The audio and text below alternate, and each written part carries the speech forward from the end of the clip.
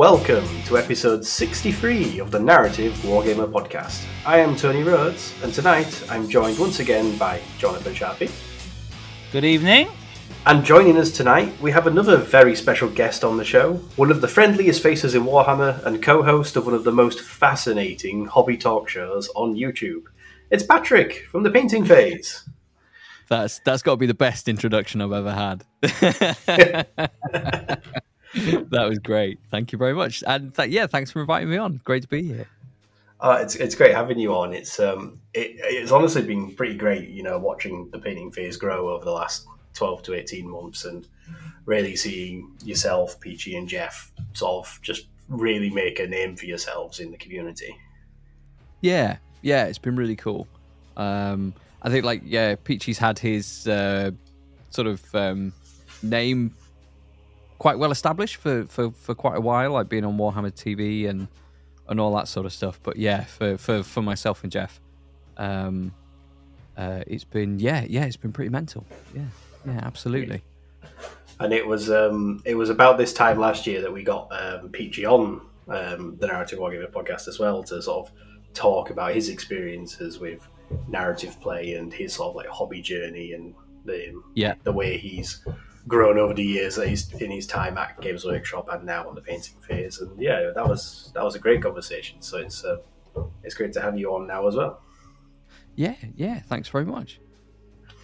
It's a great opportunity having you here because I wanted to have a lovely chat with you about the whole universe of 40k and this hobby that we love so much, because I think you're a really fascinating example of a hobbyist who's like effectively new to the hobby in the sort of age range that a lot of us are these days. I think you're quite atypical of the kind of hobbyists who perhaps engaged with the hobby in their youth and are now coming back and are a bit older, except that you didn't engage with the hobby in your youth, and in fact, you've only been in the hobby for, a handful of years?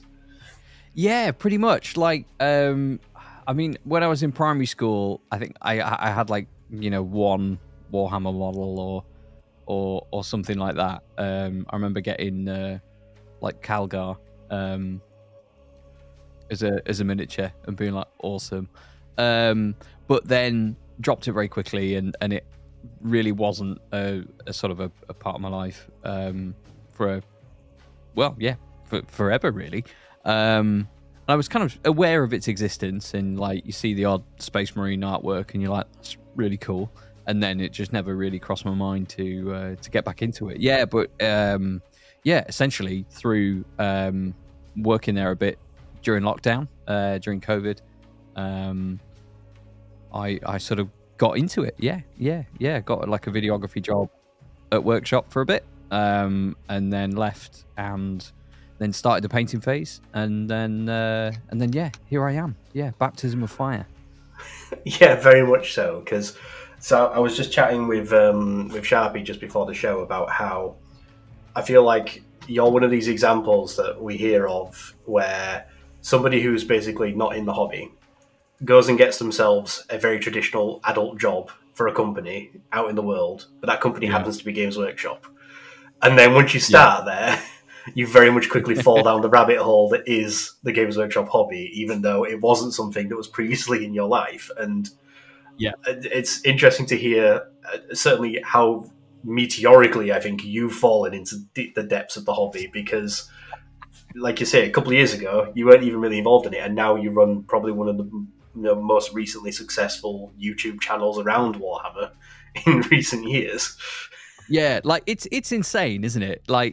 It's insane. And I mean, I know this is the audio only, but if people have watched the show, there's enough product behind me to start my own shop.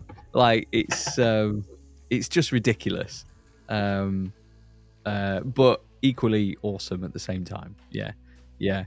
I vividly remember when I had a site induction at Games Workshop. The head of security at the time, lovely chap, said, so you get your staff discount, but you'll just buy twice as much. and Yeah.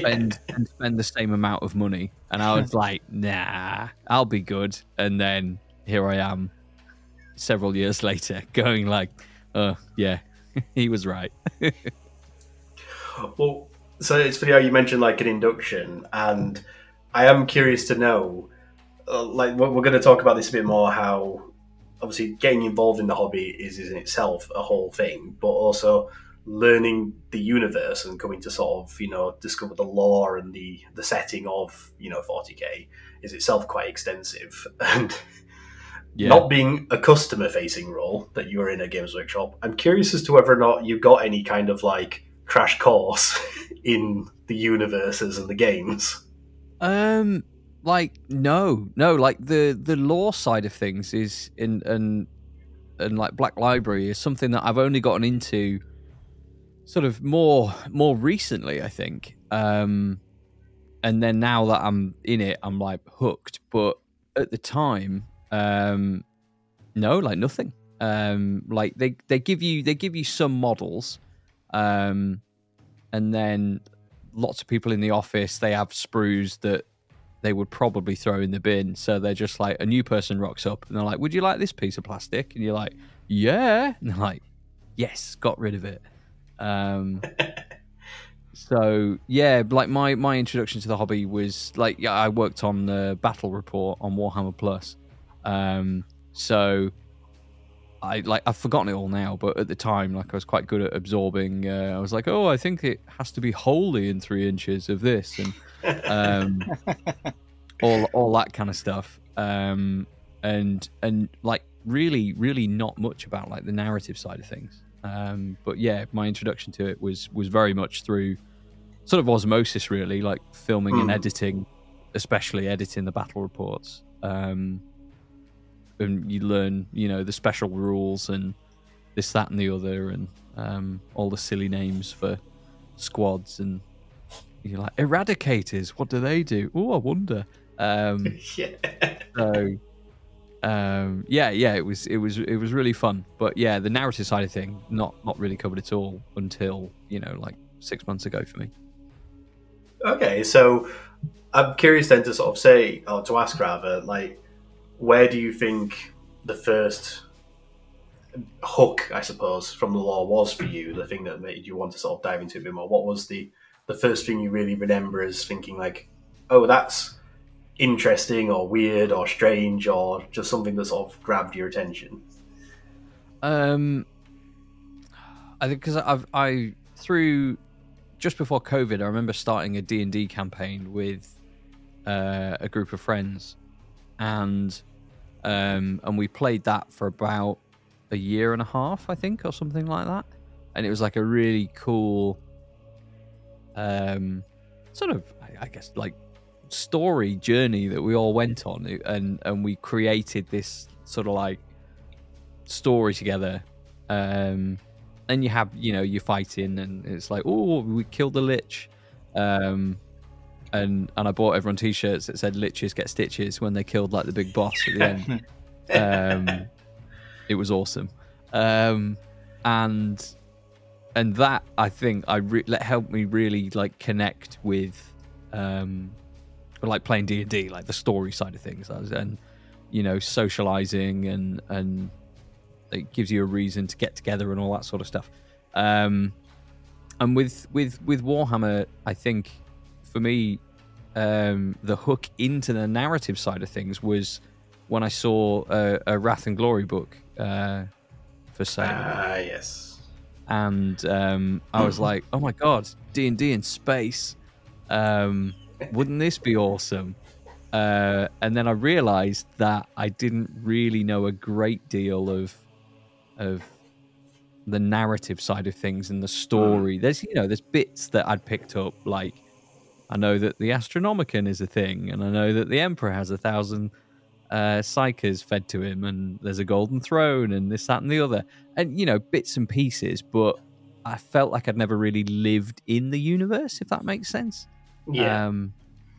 So that was the Kickstarter for me to get involved in the narrative side of stuff. So Eisenhorn was the first book that I listen to. I haven't read any of them. I just listen to them in the car on Black Library. But yeah, because everyone says Eisenhorn should be your first one. That's a really great introduction. So that's what I did.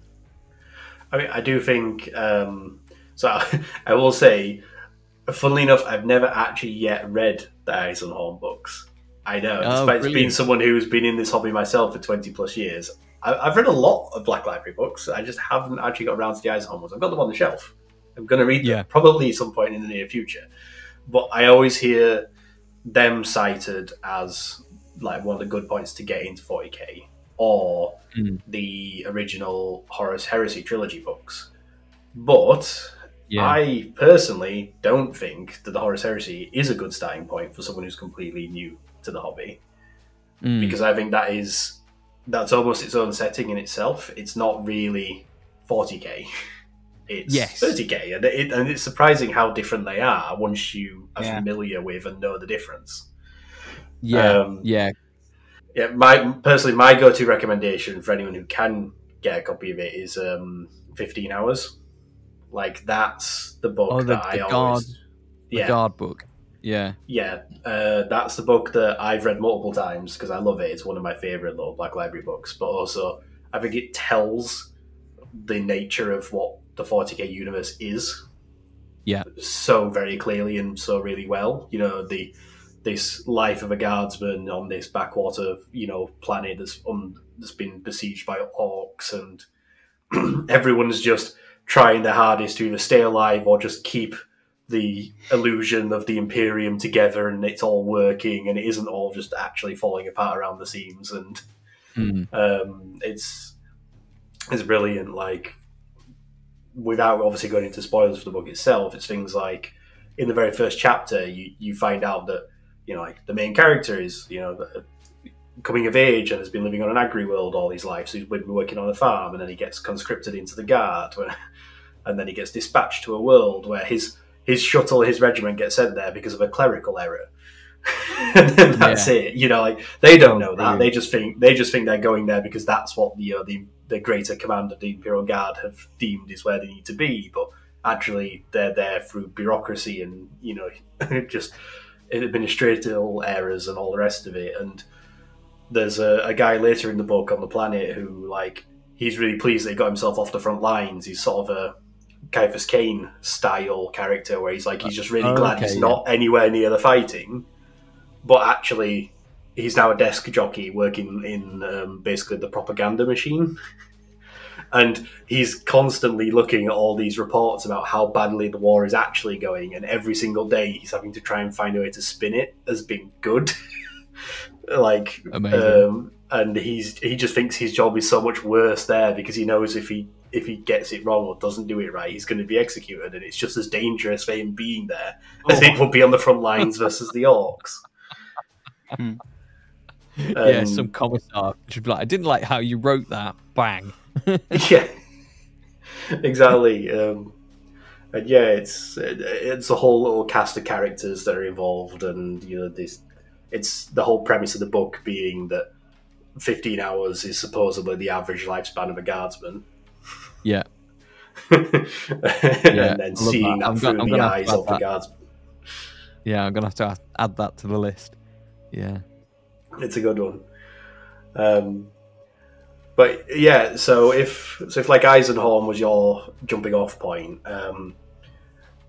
obviously that's Black Library novels, and as you say, you've read a few now, or listened to a few and so on.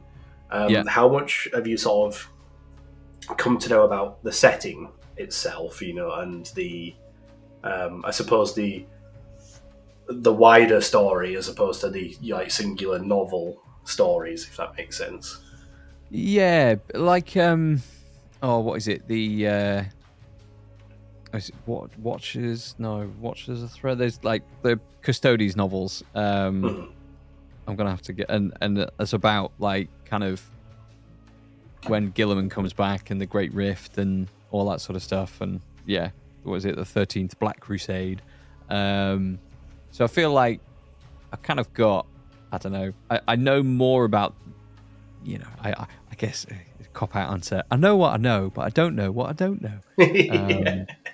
But yeah, vaguely, because I think I prefer the smaller stories, in a way, like, you know, the human sort of, and in some cases not human, but like that kind of side of it more than all of that. But I'm kind of like, I feel like, yeah, you sort of like, right, Horus Heresy happened, and then, you know, bunch of stuff, and then now all the Primarchs are coming back, and oh, the galaxy cracked. Woo. Yeah, Abaddon had a plan all along, it turns out. Indeed he did. Okay, well, so obviously knowing now more of the context of the universe that you've obviously picked up from like the Black Library novels and so on, Yeah.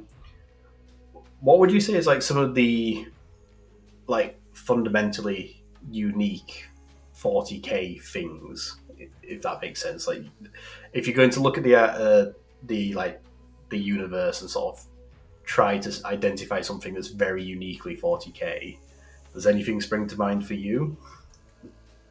I mean, I know we talked about it a little bit beforehand, but yeah, like the silly words, Yeah. and everything. I think that's that to me is something that is like, they don't have torches, they have luminators or illuminators or something like that, like the use of language and all that sort of stuff. Yeah. They don't have a watch, they have a chronometer. Yeah, chronometer, yeah, depending on, you know, who's writing it. Yeah, that's it. And it changes from like book to book as well, doesn't it? I think it's so difficult to answer in a way. Like I'm just like, well, like all of the ones that I've read, they all feel 40k, even though they're all so different. And I think the way they blend like technology and magic and gods are totally real, like, it's just all so mental, but it all fits together and makes sense. Yeah, is kind of like my takeaway from it. Like, you have, it's like, oh, you know, the Dark Age of technology and Age of Strife and this, that, and the other, and they're like, right, cool, yeah, they were way better at technology than us, and we're trying to refine all these technologies and cool tanks and this, that, and the other, and then it's like, oh, here's a demon lady, and oh, here's someone that is a blank, you know, they don't have a psychic presence, so I'm going to use them as a weapon. You just take it all for granted. Like, they throw so much stuff at you, but you just like, yeah, cool. Yeah, it's got a very unique sort of mixing of technology and mysticism, hasn't it? I mean, one of the like big parallels of the universe as a whole is the idea of reality and then the warp. And like the warp itself is this very all-pervasive concept, because it doesn't just mean chaos. Like, the warp, you know, is like a natural phenomenon, more so than even like the malevolent entities that live within it. And, you know, the warp is used for lots and lots of things by the Imperium. They're so dependent upon it. I mean, you mentioned earlier, like, you know, the Astronomicon, like, the Imperium would fall apart without it. The Astronomicon being basically this, you know, psychic lighthouse beacon that literally all the ships in the Imperium use to navigate, because one of the fundamentals of their travel is warp travel. Yeah. Which, you know, compared to other sort of sci-fi franchises where, yeah, you've got light speed or hyperspeed or whatever, and they'll be in those examples, they'll be talking about making complex mathematical equations or using supercomputers to make sure when traveling that fast you don't fly through a sun, you know, or an asteroid field or something. That's the extent of the danger there, because you're just traveling really fast. But in 40k, these ships literally rip a hole in reality and travel through a hell dimension in order to effectively jump via wormholes through warp rifts. Yeah, it's great. And the way they kind of talk about it, like the tides of the warp, and it's like, oh, like proper sort of like adventurer, like sailing the seas and that kind of thing. Like it's surprisingly nautical in nature, isn't it? Rather than like sci-fi, you know, this idea that there's turbulent, you know, waves in the warp. You know, at times certain warp routes are more hazardous than others. The ships literally require navigators, you know, people who are specialized in being able to, you know, read and see the changes in the warp and navigate them. And at the same time, the thing is full of predators. It's not just, you know, a highway and you're avoiding traffic. Like, there's these warp entities that are literally out there to try and, you know, get through the Geller fields and basically devour everybody on board, or drive them mad, or horribly mutate them. Or it is by no means a safe way of traveling, but it remains the most brutally efficient. Yeah. And just like how vast the galaxy is, like when I think it was like Eisenhower was like, cool, yeah, so we were going to hop into the warp and go over here. And we were in there for like 30 weeks. And you're like, oh, right. And that's fast. Okay. Mm-hmm. The universe is huge. Yeah.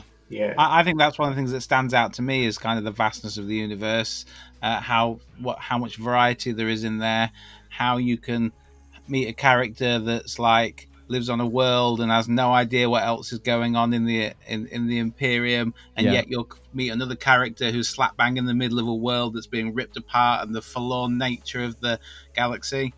I suppose for me the unique selling point is kind of the deliberate ambiguity you get across all the factions, because with a lot of sci-fi it's very black and white, isn't it? It's like, this is Star Wars, you like the Jedis, you shouldn't really like the Sith. Okay, whereas you dig deep into the 40k universe and you're like, well, clearly the humans are the good guys because we're humans. And then when you start digging a bit deeper, you're like, well, actually, I'm not so sure I do agree with everything they're talking about. And that for me is what the kind of the unique selling point of the universe is, because it's like, actually, I actually think those death robots that are waking up and claiming their galaxy back, they're the ones that did it right. Not the race that supposedly like me. So I think that's the thing that sells it for me. That's such a good point. Yeah. Well, you could probably guess from that Sharpie's a Necron player. I mean, I come back and enslave everybody. Yeah, I love the Infinite and the Divine. I think that's probably one of my favorites. Really, really fun. And yeah, I think that's it. Like, because there's no good guys in 40k. That's kind of like one of the taglines that even like Workshop use, isn't it? But then you're like, right, well, the system's bad, but there's like cool individuals in there. Like, I can still listen to a guard book and be like, and root for them. But then equally, I mean, the Night Lord trilogy, I was like, yeah, come on, you can do this. You can skin all those people. And then I'm like, oh no. Like, oh wait, what am I rooting for here?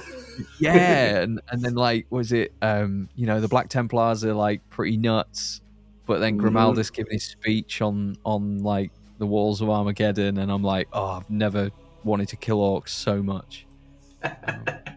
Yeah, like I find myself I root for whoever's perspective I'm yeah, and to be fair, the universe does a really good job of that, and the setting does a really good job of that, because at the end of the day, all these factions are playable factions in the game, and the idea is obviously if you're playing and collecting that army, chances are it's because you enjoy like rooting for that faction, as it were. You know, in like whether it's because you just enjoy the way they play on the table, or the way the models look, you know, the lore behind them. I mean, like for the longest time, I found the Drukhari a fascinating concept as a species, you know, and like I used to have a Dark Eldar army back in third edition.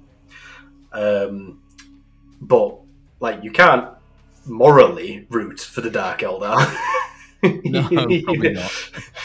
Not exactly something that you can be like, yes, I am fully on board with their philosophies and think their way of life is entirely justified and morally correct, because it just isn't.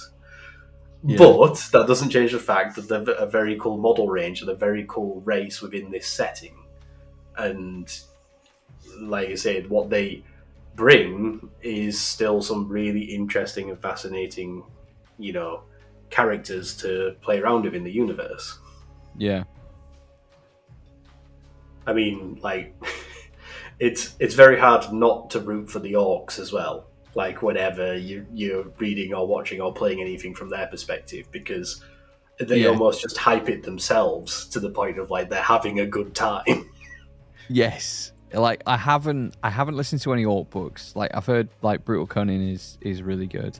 I played Shooter's Blood and Teeth recently, like the side-scrolling, like, orc shooter. Oh yeah, like the Metal Slug sort of style game. Yeah, it's like Metal Slug 40k, and that's just so silly. Like, you get your hair squig stolen at the start of the game, and then the rest of it is you just trying to get it back. And you're like, cool, yeah. And you fight a load of guards, then you move to Space Marines, you blow up a bunch of tanks and a knight, and like, yeah, it's great. Yeah, like earlier, well, I'd say last year now, I listened to Gazgul, Prophet of the Loire, which was a great book. Again, just because that the framing device for that story is it's a Ordo Xenos Inquisitor who has captured and is interrogating Makari. In order to get an account of basically Gazgul's life story, to better understand him, and therefore be able to defeat him. But so it's an interrogation where the scenes of Gazgul's life are being retold in flashbacks from Makari's point of view as he's following him around. Yeah, and so it's ostensibly an Imperial book because it's obviously from an Inquisitor's point of view, but the framing device to sort of understand what it is to be an orc and trying to be a human understanding what it is to be an orc was really fascinating and fun. And it's like there's that sounds awesome. There's so there's a fun character in it who basically is like the translator. Because Makari doesn't speak Gothic, he just speaks Orcish. Yeah. So the translator is a blood axe orc, who he's basically there because he's being paid, and the Inquisitor is allowing him to be there to translate. That's brilliant. Yeah, and it's really funny as well because like he's obviously interpreting things from a Grot's point of view to an orc. So there's a few times where this orc is called, I think he's called Stabbers, is his name. And there's a few, and there's a few points in it where he's almost trying to like mull over what Makari said and trying to work out how to phrase it, because like it's what he's just said is like a very sort of like Grot thing to say. It's not a very orky thing. So even like he's like interpreting a little bit of like what Makari is trying to communicate, and then he's basically trying to converse it into orc and then into low Gothic. It's brilliant. It's really good. Yeah, that sounds awesome. Again, I'll add it to the list. Yeah. The list is endless. Like that's one thing which when I try to explain to basically like non-hobby, friends or family or whatever, and if ever someone ever asks you like, oh, who's your favorite author, or like what do you like reading the most, I was like, well, realistically I just read Black Library because there's enough of it that I don't need other authors and novelists in my life. Like the only other, for me personally, the only other things that I'm sort of really passionate for and read throughout my life are all the Discworld stuff by Terry Pratchett. Yeah. It's fascinating how much stuff there is and just how large the universe is and how all these factions have wonderful and interesting stories. that they can tell. Yeah, I think it's awesome. Yeah, and it's like, yeah, you can be, oh, I want human, I want guard, I want space marines, I want aliens. And like I've only listened to one of like the crime novels, but I really enjoyed that as well. And that was quite good at sort of getting into, again, like, you know, feeling like you live there, like in the city. What's it, Varangatua or whatever it's called. And they end up going into a servitor factory, and you kind of experience how a human is servitorized, and you're like, oh, that's grim, but I can't stop listening. Yeah. Oh, yeah. So that's actually an interesting part I was going to ask about. So obviously, the Space Marines are very much, you know, the poster boys of the setting, and presumably, like you say, when you started out and you were sort of working on Battle Report and all the rest of it, and kind of absorbing things a bit by osmosis, as you say. I'm interested to see how your initial impressions of what a Space Marine was contrasts to what you now know a Space Marine really is, if that makes sense. Yeah, because you see them, and I guess, like, after Halo and everything, you're like, oh, like a power-armored savior of humanity. This sounds awesome. Fight those aliens. But then I remember being told, oh yeah, they have this kind of like one of the gene seeds that gets installed. They can spit acid if they want to. If they bite into the flesh, they can get their memories. And I'm just like, what? So learning about that was pretty weird. And then you're like, oh yeah, and they're genetically enhanced like child soldiers, and they've been indoctrinated, and they don't, like, they almost have a contempt for humanity, like some of them. And you're kind of like, oh, that's a bit weird.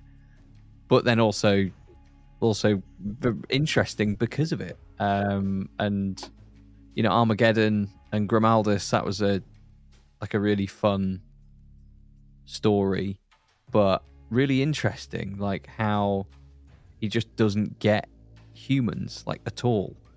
He can't really like communicate with them particularly well. And the things that they hold dear is like, oh, they're like, oh, Grimaldus, Steve's dead. And he's like, oh, how did he die? And they're like, well. And they're like, all right, nice one. Yeah. There was a line where like a Space Marine comes up to Grimaldus, and he's like, oh, I heard that so-and-so Space Marine's death wound was, oh, I can barely bring myself to say it, in the back. They're just like, he's dead. Like, who cares how? Like, orcs killed him. Does it matter? But to them it does. Like, and that's kind of like their whole thing. Yeah. Yeah. They're a really fascinating dichotomy of being these, you know, like angels of the Emperor, you know, these saviors of humanity, the greatest sort of, you know, like enhancements and weaponry and armory is given over to them in order to protect humanity against the encroaching darkness. Yeah. But at the same time, like you say, they're recruited from sort of like the most brutalist, harshest like worlds and environments, and they are essentially, they forego their humanity in order to become weapons that can protect it. They have no empathy. They have no real connection with the race that they come from. They are completely devoid of it. They are, especially when viewed through the lens of other species, they are monstrous. You know, they are brutal. They're, you know, relentless. And that's, even, it doesn't have to be things like the flesh tearers or the space wolves or anything like that to have this sense of dread to them. Like, I think I've said before on the podcast, one of my favourite Hammer and Bolter episodes from Warhammer Plus is the one where it's from the perspective of the Eldar Craft world being invaded by the Ultramarines. Yeah. And it's like, it's a story of this, child who escaped a massacre and came back later in adulthood to try and find the soul stone of his mother and recover it. And like the massacre that he's recalling and remembering is of these ultramarines that are just butchering this craft world and purging it because they're an alien race, and that's the only reason why these gigantic, to them, alien monsters are coming through and destroying their way of life. Yeah. And I feel like when that came out, a lot of that was kind of missed. I think lots of people were complaining about how silly the Ultramarines sounded and looked and stuff. And it's like, the perspective of, they're portraying them as just like, shut up, alien, shoot. Yeah, it was really interesting. I realise as well, I've been going like, ooh, Armageddon. The planet was Armageddon, wasn't it? But it's Hell's Reach. Yes, yeah. So in that case, it was Hive Hell's Reach in the third War for Armageddon. That all those events were taking place in. But yeah, and one thing that I think the setting does really well also is actually how diverse and varied the Imperium is, like humanity in all its many aspects. I mean, even just on the tabletop these days, you've got the Astra Militarum, and then you've got the Adeptus Mechanicus, and then the Space Marines, the Custodes, and the Sisters of Battle, and like it's actually a really diverse ecosystem, as it were. There's so many different aspects to humanity, and not even all of it is obviously represented on the tabletop. You've got things like the Ecclesiarchy isn't massively represented outside the Sisters of Battle themselves, and then the Administratum, and even the Astra Telepathica, the Navigator households, the Inquisitors. Like, there's so much to it. Like, what would you say are some of your favorite elements of the Imperium as a whole that you've learnt about or discovered? Oh, I mean, I really like the Custodes, and those novels that I listened to, how they were sort of like started off quite. They were like, we had one job and we failed, and we're all really sad. And I'm like, oh, okay. So that was really interesting. I think the Inquisition is endlessly fun. Just all the stuff that they get up to, and how some of them, like, they all end up being a bit bad or what have you. The Commissariat, I'm a massive fan of like the Caiaphas Cain novels, and then Gaunt being the Commissar as well, and just sort of like they're so kind of like separated but not, and integrated in quite an interesting way. It's mainly like the like you say, like the different elements of humanity and the different roles and responsibilities that they all have. Like, what is it, the Assassinorum? And they're just like, not a fan of that person. Right, well, I'm murdered. And I think that's pretty fun. I think one of the funniest things I always find with the Assassinorum is the amount of times in the lore where assassins show up to either deal with a target that has either been long dead or has since moved on, or they turn up and they deal with one thing, but then that's really not the real threat anymore because of how long takes to commission an assassin. Yeah, for it to get approved and then to get to the war zone and all the rest of it. I think it was famously on it might have been Vigilus, I can't remember, but there was one of these sort of like world settings in recent years where this Vindicare eventually showed up on the planet and was like, yep, I'm here to kill the war boss. Like, that's what I was hired to do. There was this orc war boss and he's dealing with, and all the Imperials basically like, but we've more or less weathered the war now. Like, the war's kind of been broken now because they're too busy fighting the Tyranids that showed up. Like, could you like? And he's like, well, I'm here to kill the war boss, so I'll go do that. And he does, like, and then comes back and he's like, right, problem solved. I'm off now. And like, could you not hang around and deal with this? Like, can you deal with that Hive Tyrant, please, or this Brood Lord, or there's been this Gene Steel uprising, and we need someone to deal with the Magus that's masterminding it all. It's like, no, I wasn't hired to do that. Bye. Oh yeah, I mean and it's like that's very 40k, isn't it? Yeah. Yeah. All the bureaucracy, and I think that's what makes it so believable as well. Yeah, actually, there's computer says no, or sorry, no, my boss said I can only kill the green one. Yeah. there's so many aspects of it where it isn't all like heroics and last chance, surviving against the odds and stuff like that. A lot of it is quite often just fighting off the inevitable. Like, what was it? Like, again, two of the big dichotomies between tabletop and the lore of the universe, particularly around Space Marines and Tyranids, is the fact that the majority of wars and conflicts with the Tyranids are just inevitably won by the Tyranids.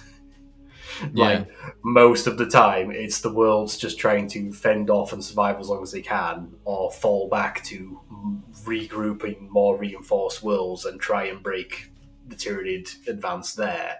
Like, by the time the Tyranids have shown up and got to devouring a world, Imperial reinforcements are not going to get there in time. So instead, what they do is they go and set up blockades ahead of the Tyranids and just wait for them to get to them, because they can't go out rescuing all the worlds that are currently besieged. No, yeah.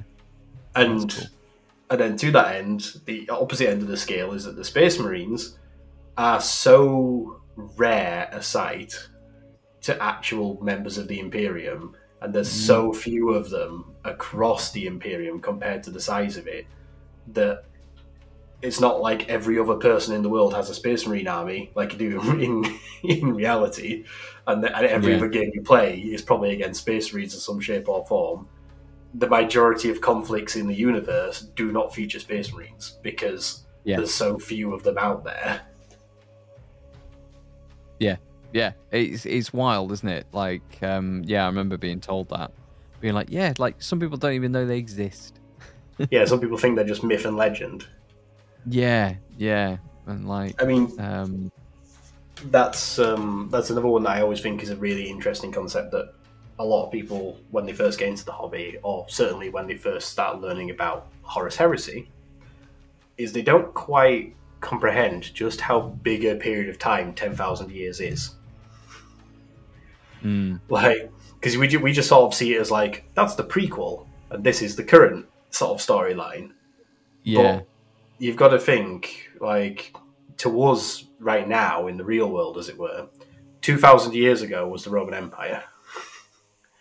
Yeah. And, like, that seems like myth and legend, do you know what I mean? Like, we know so little about what actually life was like. I mean, obviously we do know a lot from archaeology and all the rest of it, but compared to actually having lived through it, it's all myth and legend. Everything that comes from, the Greek Odysseys and all the, tales of the gods and everything like that, that's from only, that's from a period of less than 10,000 years ago in real history. So to the people of the Imperium, the idea of the concept of the Primarchs, these figures from 10,000 years ago, they are literally like gods stepping out of myth, and that's why even characters even like Dante, who I think at this point is meant to be like 1,200 years old. He's an old boy. Like, he's a living legend, as it were, because again, he's been around for more than the lifetime of several generations of the average Imperial citizen. Yeah. It's mad to sort of really think about how much time they're really talking about with the universe and like all the events running through it, which is why things like the infinite and divine is such a fascinating concept, when these Necrons have just been milling around doing their own thing for those 10,000 years, and the Imperium is just inconsequential to them. Yeah, yeah, yeah. That their view of time was really fascinating. Just being like, oh yeah, humans, whatever. Like they'll come and go, and this, that, and the other. Like fine. Like you say, yeah, inconsequential to their own goals, which was just sort of either collecting stuff or educating themselves. It was brilliant. It'd be like things like, oh, I need to be ready for when that happens in 245 years. I must start getting ready for it now. Yeah. It's just like, it's 240 years. You don't have to get ready for it yet. Yeah. That's and just how unfathomable that is. But then also, if they get into a bit of a scrap, they can like go into slow motion. So yes. Just their view of time and how it was done differently and everything was awesome. Yeah. Was it like Trazyn that and again, I guess trying to avoid spoilers for anyone listening, like at some point has to be quarantined and he's in there for like 200 years. Yeah. Like I can't remember the exact figure, but he's just like, oh, this is so boring. What am I gonna do? Yeah, and like you meet one of his he's at some stage has a helper that's a human, but you meet him on like the last day of his service and you're like, whoa, how much time has passed? Like this is crazy. Yeah. But it's just for a human it has, but for Trazyn he's just been like in a basement studying. Yeah, that's a really interesting scene as well, isn't it? Again, like without going into spoilers, this idea that Trazyn, he's talking to his aides coming in and he's like, you know, my lord, it's my last day today. and he's like, last day of what? He's like, being in your service, my lord, like, and retiring. It's like, weren't you only just like, for, like in the prime of your youth, like the other week? It's sort of like Trazyn's opinion of it, isn't it? He's like, didn't I only just hire you recently, sort of thing? And it's like, that was 80 years ago. Yeah, and he's like, oh, I've trained up my son. Yeah. I love the Infinite Divine. So good. Yeah. Well, perhaps then, outside of Necrons and the Infinite and Divine, what would you say is some of your favourite or like most interesting aspects of the Xenos races in the universe? Because again, they're a little different to the sort of typical cast that you get in, you know, your Marvel films or Star Wars. Yeah, absolutely. I mean, this is where I kind of like fall on my behind a little bit, really, because I've generally kept things in what I've read towards like the human elements of it, because I sort of wanted to feel like a human in the 41st millennium first. Infinite Divine got recommended to me, and people were saying, you know, it's not just a good 40k book, it's just one of the best sci-fi novels that you will read. And I was like, all right, cool, I'll give it a go. Because like I say, like I approach things from like if I was to play Warhammer D&D, what would I do? What would a cool story be? Would people connect with? And I went down the human route first. So honestly, I haven't listened to any other Xenos books yet. So a couple of Orc ones are on there, but like from Eldar point of view, not a clue. This is it. Like I'm like, I know what I know, but don't have a clue about anything else. Well, perhaps then, if we sort of rephrase the question, then, what do you think would be the next bits of like a Xenos lore that you'd like to dive into and learn more about?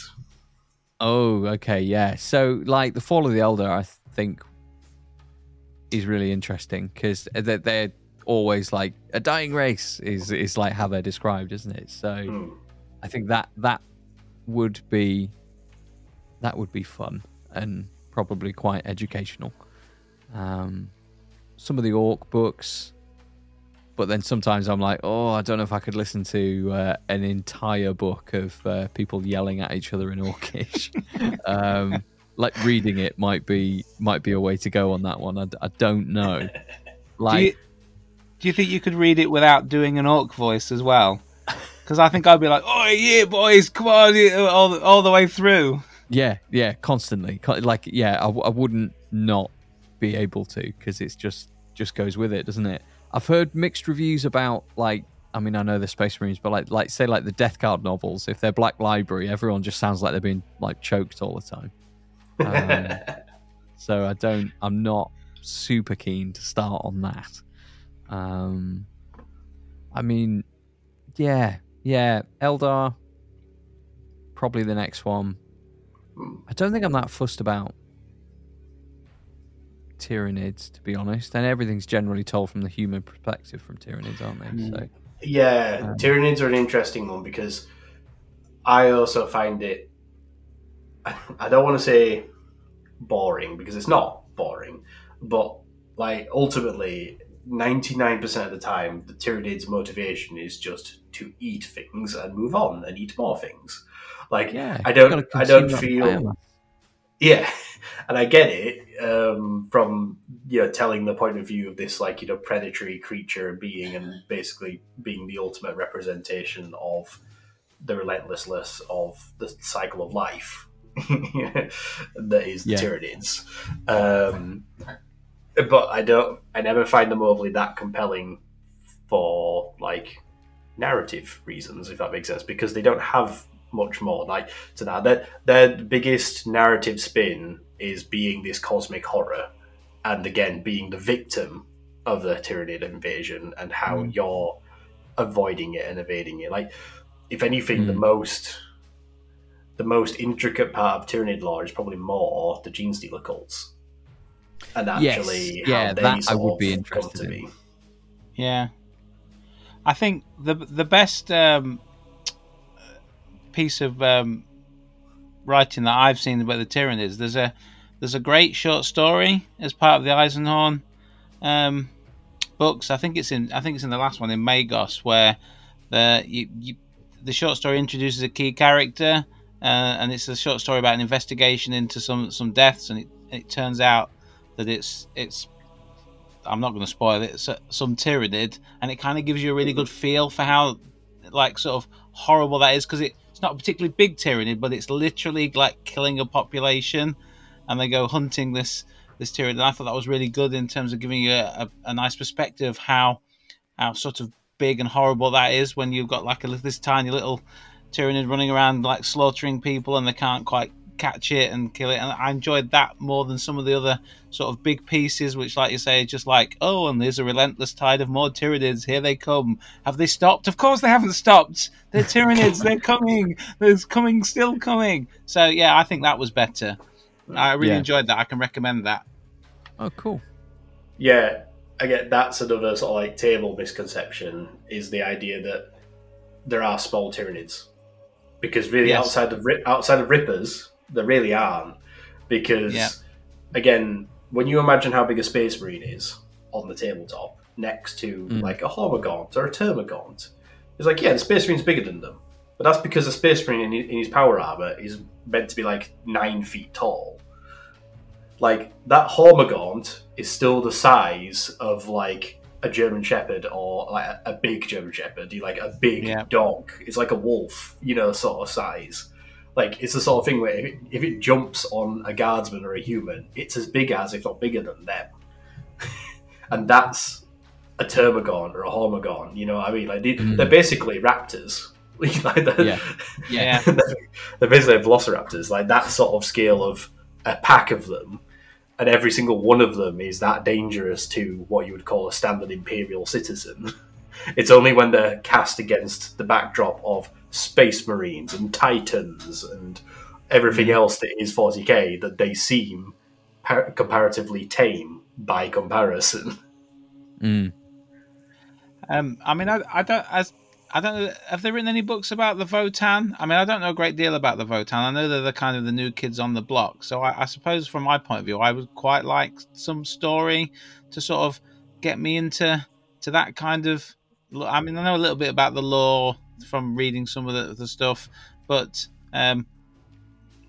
you often sort of get. I always think that like Games Workshop are just creating like addicts, aren't they? Because like you always want that next model, and then I bought a Black Library book and I read it, and then like I was like, oh, I've got another addiction now because I'm going to just keep buying Black Library books now, and I read them from different perspectives all the time.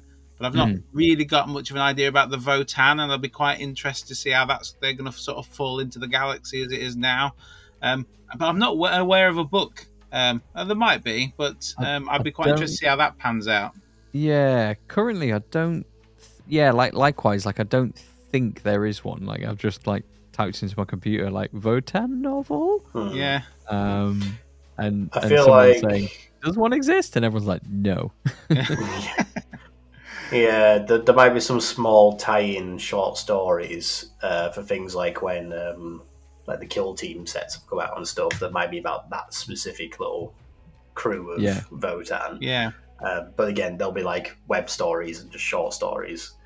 Certainly not a novel that I'm aware of yet. I imagine it'll be on the horizon, perhaps once they've expanded the range a bit more, because the Votan are still very much in that first wave release, and I imagine in the next 12 to 18 months we'll probably see an expansion of their range, the same way that the Sisters, got a sort of 2-part stage their release.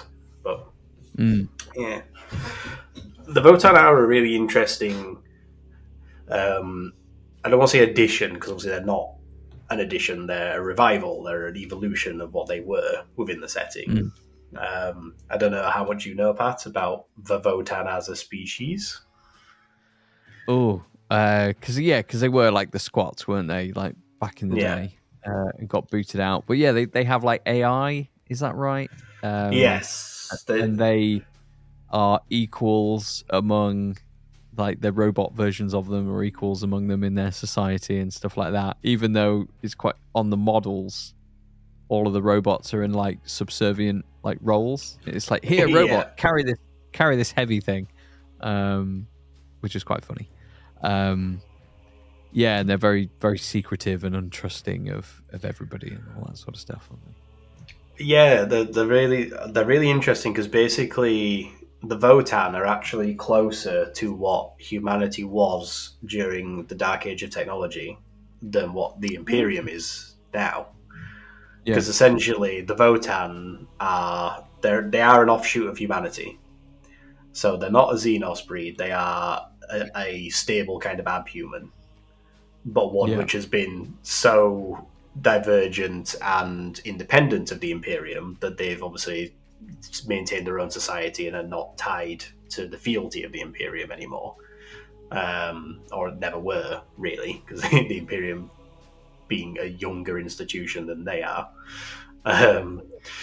And what's really fascinating about them in the 41st millennium is they're two forms of members of society are, like you say, one, the Ironkin, which are basically these true AI entities, closer to the Men of Iron from the Dark Age than what they have now in the form of servitors, machine spirits. These are true AI, but then they are still at a state of mind where they want to coexist with humanity, as opposed to having fallen to any Skynet style behaviors where they want to overthrow them. And then you have the kin, which are the main members of the Votan. But what's really fascinating about them is that they're all clones. So they're all sort of effectively backgrown as a species. And they're not clones in the way that the clone troopers in Star Wars are clones. What it is that the Votan have a genetic database. So it'd be like saying if you took a genetic profile of every human on Earth right now, and then you had a database of 7 billion different potential, clones you could make. So they're not all identical to each other, but they're all sort of grown based on a genetic template taken from whatever database their particular clan has access to. Yeah. Oh, that's cool. And then within that, they can genetically manipulate and modify their next generations to be literally bred for certain roles or capabilities or, natural resistances or aptitudes for roles in society. So they're quite, they're quite structured, in the way that they form their clans and everyone has their role to play. So as an offshoot of humanity, they are also semi-dependent on psychers. Like, they do use a form of warp travel, and they do have psychers in the form of the living ancestors, but it's not a random mutation for them. It's a selected genetic variation that they breed in when they create this next, generation of Votan. And that particular clone will be psychically attuned, and they know that, and they'll be able to work around that. So they have a sort of like more stable access to warp manipulation than the rogue psychers that, standard humans can breed or propagate. So they are really fascinating how they've got all this sort of pioneer technology from the Dark Age and the Golden Age of technologies. But a lot like the Imperium now, so much of it is lost to myth and ritualism than it is actual understanding. So, like, the core of their societies are based around these ancestor cores, which are basically giant supercomputer AIs. But the trouble is, while those things are meant to lead the species and help provide all the knowledge they could possibly need, they've been running now for 10, 20, 30,000 years. And they basically just don't have the computing power to keep going anymore. Yeah, I've heard that they're all falling to bits. Yeah, and obviously the Votan don't have the knowledge or the skills or the resources to repair them or make new ones or generally solve the situation, so they are themselves stagnating and slowly dying as a society, but they, like the main branch of humanity, just have to do their best to carry on for as long as they can. Yeah, that's really interesting. Yeah, it's great. They all have such cool stories. It's such an interesting and deep universe. It really is. Yeah, no, and credit, and it's all marketing to sell toys. It's wonderful. yeah, it is. And it works really well. Yeah, it totally does. Yeah. I suppose on a sort of just fun light note then, what would you say is some of your perhaps favourite pieces of obscure lore or just funny bits of lore or, something that's just surprisingly light-hearted and amusing in the setting? Oh, crikey. I think I'm going to struggle. I'm so terrible at thinking on the spot. My mind just goes everywhere and nowhere at the same time. There's so many fun bits in the Kane novels. I think there's so much to go at there. Just like Jurgen, just following him around with cups of tea. I think that's my favourite thing in the world. And just how he's just completely immune to sarcasm or anything. Like, you find, we've been on this ship and there's this surprise Tyranids and G-Stealers, and he's like, oh, okay. I always think that's really fun. Fun bits. I mean, there's nothing fun and light-hearted in the Night Lords trilogy, is there? I can't imagine.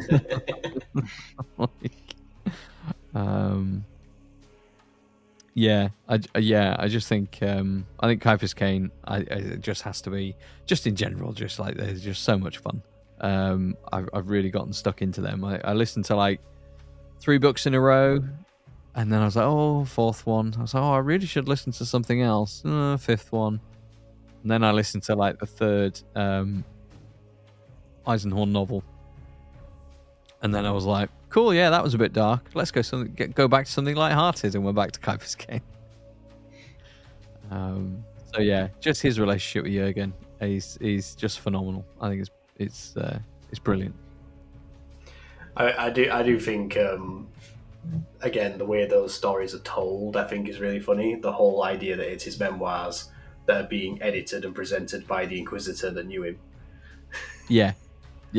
Like, really interesting way. Yeah, who was like romantically entangled with, and she gets quite like. There's a great line where he was like, "Oh, at this point in my career, I was done with romantic dalliances," and she cuts in and she's like, "I should hope so," like insinuating that they'd had something going on at that point, and there's it is funny when she gets slightly jealous of any other like female attention he gets throughout the books. Yeah, it's great. There's one point where he's obviously becoming quite friendly with this female tech priest, and he's talking about the servo arm that she has, like the McKendrite, and in like one of his memoirs, one of his lines is he's talking about. He's been quite clinical in the description he's giving at that point for some technical reason about something he's describing about how it's in their life, and he's talking about she used a McKendrite and blah blah blah blah, and he mentions in passing that it's a McKendrite that like it plugs in at the base of her spine, and then like Amberley like cuts in as an editorial note and goes like, Kane fails to mention here how he knows this particular small fact to be true. Yeah, I remember that. It's great. And it's just quite funny, all these various different little things. So yeah, again, the Kane novels are famously quite humorous and funny for the setting, but without breaking the immersion of it. I think it does quite a good definitely feel. It does quite a good job of making it still feel like the 40k universe, and it isn't just a series of comedic stories. Yeah, definitely. Like the stakes are still there. Planets are still going to get blown up and get stuck out in life pods and this, that, and the other. But I guess again, it's like the smaller scale stories. It's kind of like nothing that necessarily. If someone says, "Oh, 40k," you're like, "Oh, the Horus Heresy and the Great Rift and this, that, and the other." Like, Caiaphas Cain doesn't necessarily like go, "Oh yeah, and he saved the entire universe," and elements of it like are like he did really important things that set other stuff in motion and this, that, and the other. But then because he's just sort of like doesn't really think of himself as amazing or whatever, you're kind of like, okay, yeah, job done. On to the next one.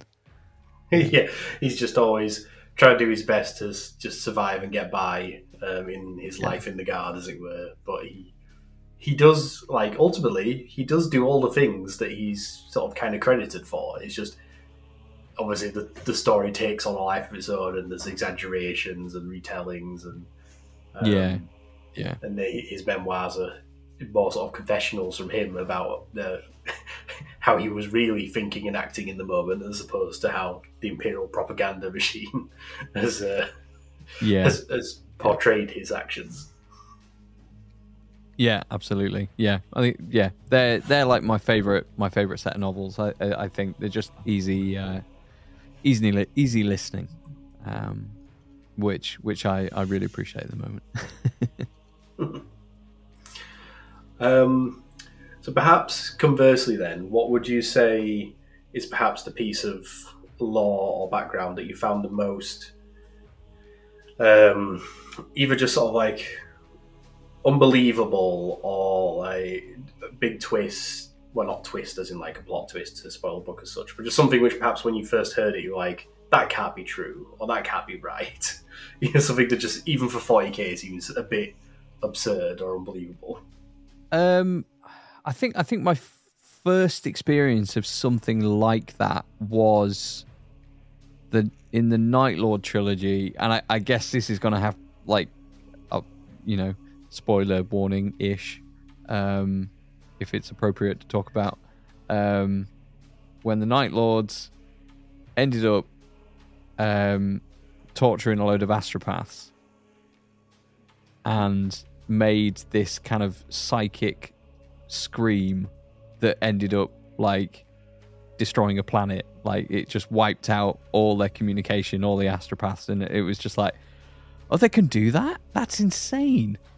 And then the Eldar started chasing him, and it's just like, and like even the idea of it existing is mental, but then they actually did it, and you're just like, oh, that's so dark.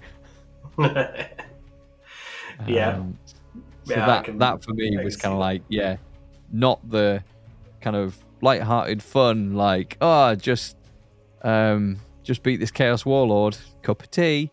It's just like, no, yep, you're an astropath, and I'm going to torture you and keep you alive for ages, and then use all this psychic, screamy torture stuff to like send it down a phone line and explode a load of people's heads. Like,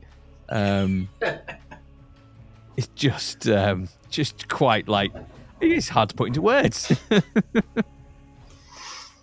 Yeah, it is interesting how sometimes the grim dark, as it's known, does really manifest itself. And I know, like there's often some belief that the setting has moved away a little bit from that sort of stuff, and some people lament that. But I don't think it's moved away from it. I think it's just expanded, and there's more variety and options. Yeah. And yeah, it's there. Like when, things can get dark, they can be quite intense, especially when you're dealing with, chaos forces and factions and definitely malicious beings, especially the Night Lords. Yeah, I mean, they're an interesting bunch. And it's weird how, and again, credit, like, Aaron Dembski-Bowden's great. Credit to how, like, they're really quite horrible, but you end up sort of, like, rooting for them a bit, in a way. Like, and again, it's all about, like, the power of the writing, like, whoever's perspective you're sort of seeing it from, they do a really great job of making you empathize with them. What would you say is perhaps the appeal of 40k over other, major like sci-fi franchises and so on? Like, what makes 40k sort of so unique to itself compared to your Star Treks and your Star Wars? Oh, like weirdly, it feels to me like it feels more real. Like there are bad people everywhere, and systems are bad and they're broken, but there's like good people in the system. I think is really cool. And yeah, I mean, I would agree on that fact. Like in a lot of the other sci-fi things, like there's like the Federation, we've gone out into space, and all these alien races are our friends, and we get on well with them. Apart from a couple of little, there's a couple of ne'er-do-wells over there who want to fight with us every now and again. But for the most part, the galaxy is a wonderful place. I somehow don't feel like that's the case. That when we get, should we ever go out there, it's probably not going to be a nice place. We're probably going to be up against it. And I think you're right. I think it feels that little bit more real. That actually, once we get an idea of the vastness of the galaxy, it's probably not going to be what we want it to be. No, like, yeah, God knows what it would be like, and if it's anything like humanity with itself, yes, it's like, hey, I want that resource. You've got it in your country, freedom. Allegedly. So yeah, I think it's so fantastical, but is very grounded at the same time. Like I feel like I could, and I think like Marvel, you follow your superheroes. You never really think about like the average human, whereas 40k I think does a wonderful job of going, this is your average human. Here's your guard, or here's someone that works on Earth for the government, and and that kind of thing.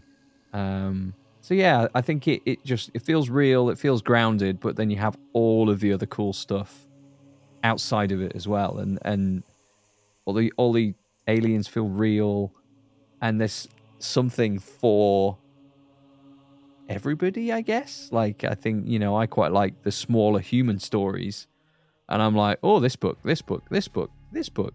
But if you like being clad in armor, there's a ton of books. If you like green-skinned orcs going mental and smashing things, there's a ton of books.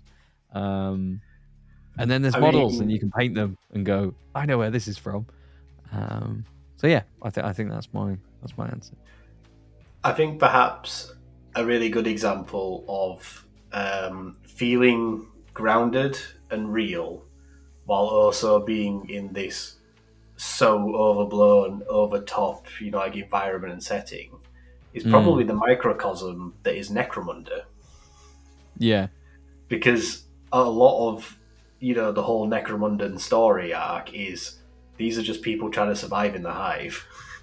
Like, it's an entire game system and setting of your relatively average human, but everything in its own 40k way is dialed up to 11. Yeah. Like I play. I've got a corpse grinder cult, like gang, and it's like, you know, they're given rubbish jobs and they're just chopping up meat and dead people, and it's like, no wonder they turn to chaos. Yeah, I mean, they're a brilliant example of how sort of like insidious and prone to, you know, corruption that chaos and humanity are, like hand in hand in that way. Because again, within the lore of the corpse grinder guilds, as it were, and gangs, it's not so much like they're corn worshipping, blood crazed cultists who are trying to bring about the ascendancy of their chaos god. They're not. A lot of them don't really know that they're worshipping Khorne. You know, they call him like the Lord of Skin and Sinew or whatever it is. You know, the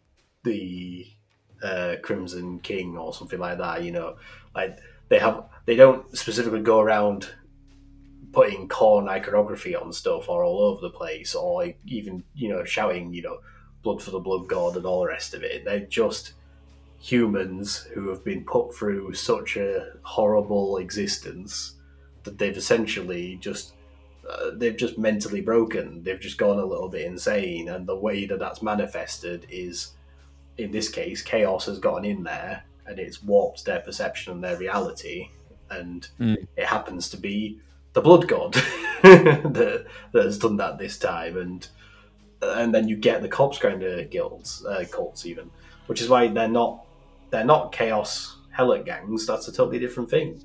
You know, they're not Khorne worshippers and devotees. They are just these mad psychopathic humans who have succumbed to the voices in their head, which within the setting really are voices in their head, like these sort of like demons that are getting in there and just really sending them down the path of madness. Yeah. And again, I know I've said it so many times, but I'm like, that's so cool. There's just so much to go at. It's brilliant. It is truly an endless.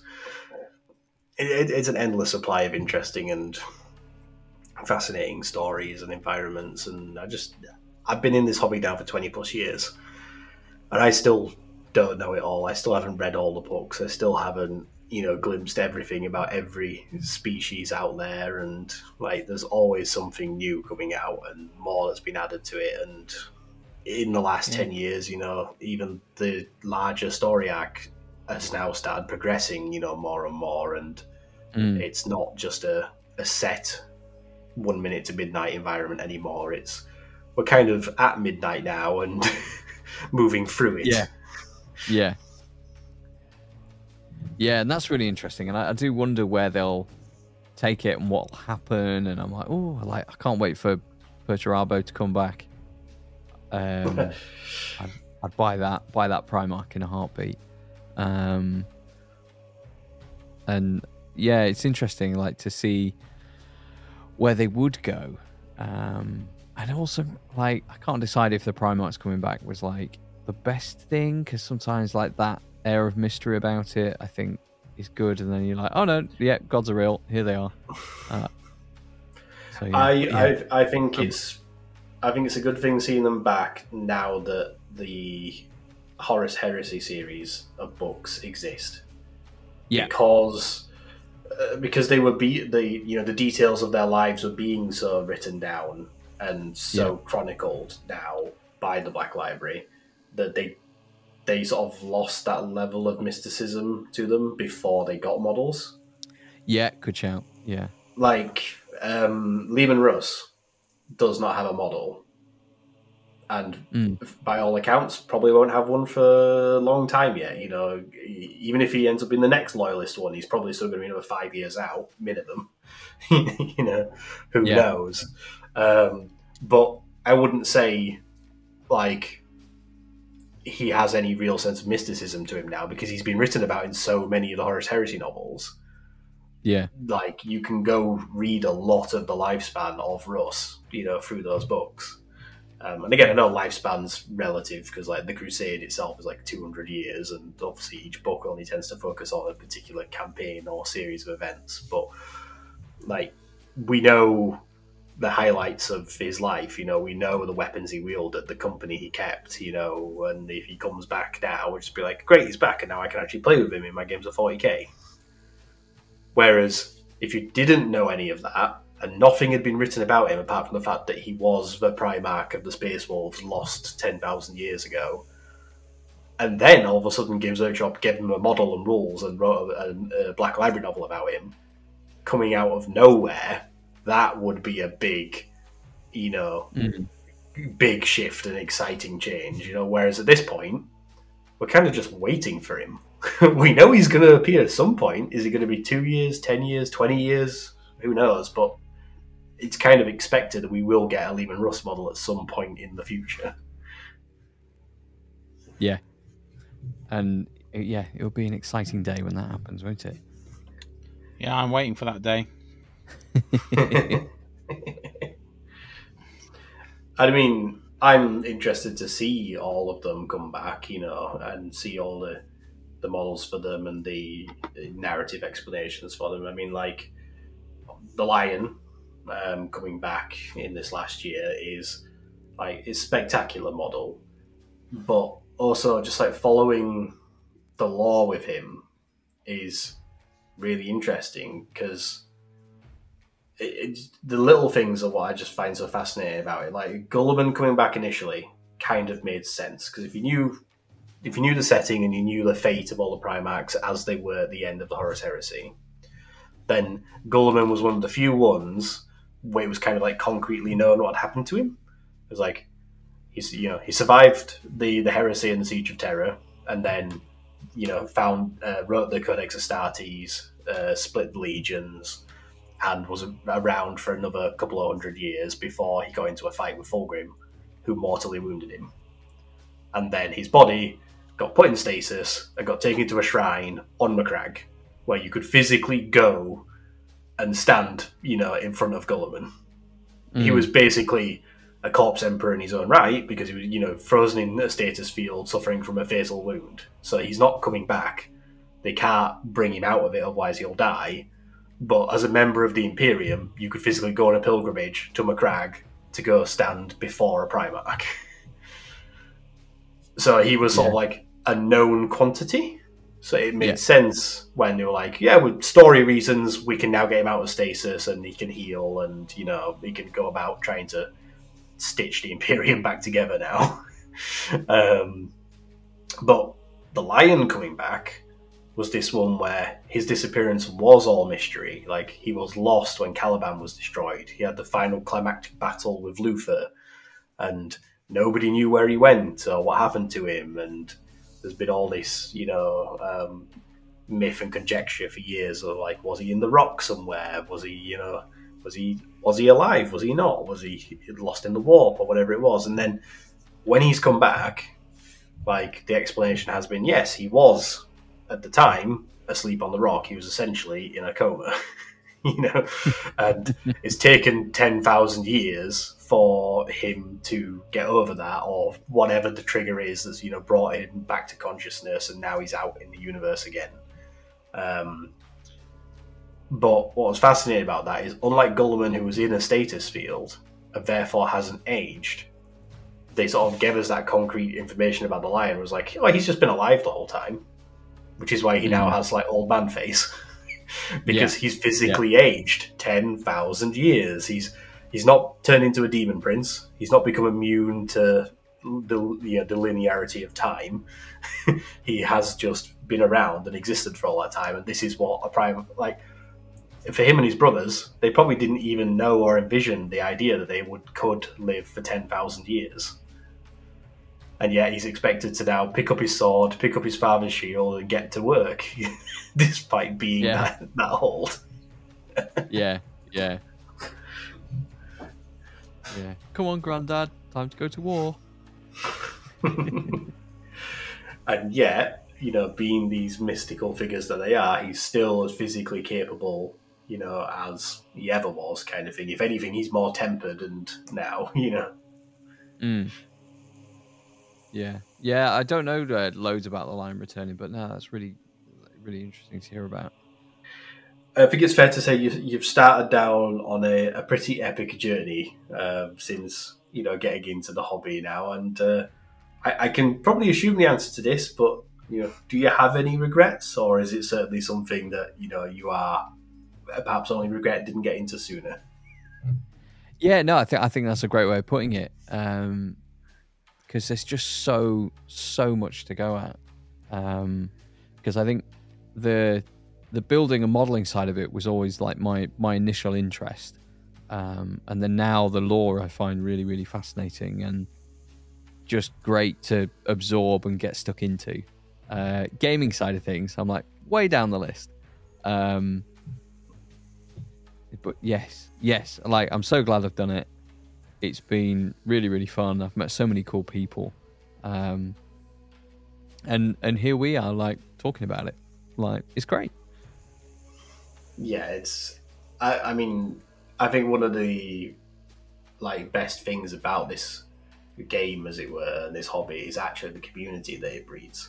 The way that intrinsically I can just instantly have something so in common with someone who I've never met before or spoken to before, and yet we can just talk about this this hobby, this game, this universe so deeply and so intricately that it's just fascinating to just talk about for literally hours. Yeah, it's wonderful. Like, there's so many avenues, and to think about it, I mean, I'm sure there's a chess podcast out there somewhere, but for what is figures in a game, to just, I think the lore side of things is so entwined with it all now that it's for me, it's I look at, I've got a Custodes army on my desk at the moment that I'm trying to paint, and I don't look at them anymore and think, oh yeah, cool, gold people, because that's why I bought them. But it was being told, oh, these are like the bodyguards of the emperor, and there's a select number of them, and they're so cool, and they're the elitist fighters, and they're in these books, and this, that, and that just really helps sort of get sort of sucked into it all and feel more connected to it as well, I think. I totally get it. Like, I think to say this hobby is what it is, people realistically only really collect the armies they do because they find something about that faction fascinating. Again, it's a good comparison to something like, League of Legends or whatever. Like, people probably don't play the characters they play in that because of the preferences for the lore behind that character. They probably play that character because of the play style it has and their ability to, use it to do well with. Yeah.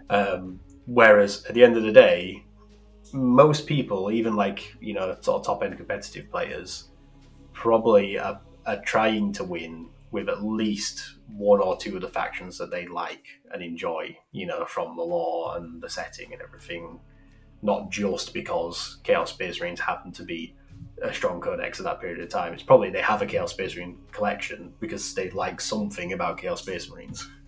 Yeah. I mean, I would say that initially people pick a faction because of what it looks like, but I suspect anybody who's read any books will sort of recognize the fact that you'll read a book and then almost immediately you're invested in that faction, and you're thinking about what you can be doing, and then like I picked my Necrons up because I liked some of the stuff that I'd read, not because I'm originally an Eldar player, and because of the rich lore. I think they've got us on a hook, haven't they, Games Workshop? Because the more we delve into the universe, the more we enjoy it, the more money we spend. I mean, I'm making my way through the Horus Heresy books, and I'm a big fan of Space Wolves. So I've got a Space Wolves army, but every time I read a book about a different one of the legions, I'm kind of thinking, ooh, I actually quite like the Dark Angels now I know a bit more about them.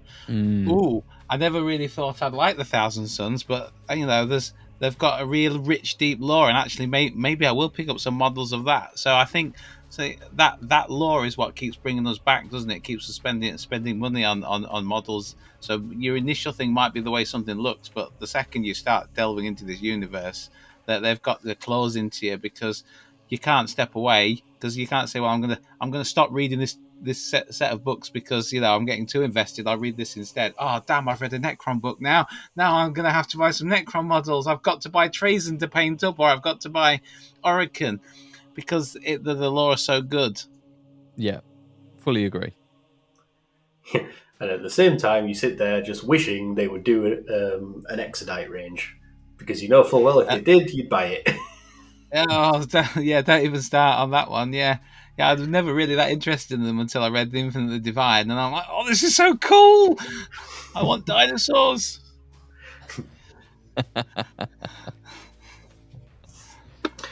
Great. Well, normally, at this point towards the end of the shows, I would give the guests an opportunity to tell people again where they are, where they can find them, and the sort of things that they get up to elsewhere on the internet. And you are, of course, more than welcome to do that, Pat, but I think probably a lot of people are quite aware of where they can find you and what you get up to. But tell us briefly about the painting phase. So we hobby channel on YouTube primarily. We all have our own Instagrams and bits and bobs, but we have like a rambling chat show, try and do that every week, and then a bunch of other hobby videos, generally sort of painting focused, occasional bit of gaming and stuff like that, but we just try and have fun and produce some cool videos for people. Excellent. And if somehow you've managed to find your way here to this this podcast episode and you haven't previously heard of or seen anything by the Painting Phase, definitely go check them out. Pat, Peachy, and Jeff are a great bunch, and anything that you put up is always a great watch. And Sharpie, where can people find you again? So specifically on Instagram, that's where you'll find all my hobby stuff. I suspect you're going to put it on the screen for YouTube, but if you've got a podcast, I'm Sharpe 0608. That's my handle on Instagram, and it's solely hobby stuff and 40k stuff and a bit of Blood Bowl, because that's what I'm into at the minute. So,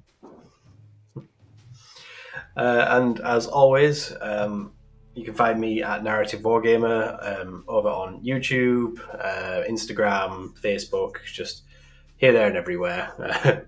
And if you have enjoyed listening to tonight's episode, then please do either give us a 5-star rating or a like and subscribe if you're watching this on YouTube. And if you do want to help support us, we do also have a Patreon as well. So you can go check that out. There'll be links in the description below. and it just helps us keep up basically with running costs, because as you know, Pat, there's quite a bit that's actually involved of trying to maintain and run things like a YouTube channel and get all your recordings done properly and everything. We could do another episode just on that, yeah. Yeah. And it's highly appreciated, the support that we do have from our patrons. And if you want to listen to more stuff like this in the future, then you can find us over on YouTube, or just keep it keep an ear out for us on your podcast platform of choice. Once again, thank you, Pat, for coming on and chatting all things 40k lore with us. It's been a pleasure. Thank you for having me. And thank you, Sharpe, for coming in and joining us tonight. It's always a pleasure. Thank you for letting me listen to you expand the universe, and it's great to talk to you, Pat. All the best likewise. with your endeavours. As always, until next time, guys, this has been the Narrative Wargamer Podcast, helping you to discover more ways to play 40k.